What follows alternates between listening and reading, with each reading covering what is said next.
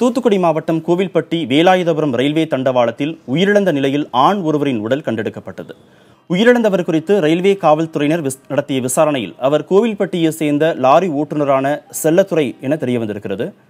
Railway தண்டவாளத்தை கடக்கும்போது எதிர்பாராத விதமாக ரயிலில் அடிபட்டு இறந்தாரா அல்லது தற்கொலை செய்து கொண்டாரா என்ற கோணத்தில் ரயில்வே போலீசார் வழக்கு பதிவு செய்து விசாரணை நடத்தி வருகின்றனர்.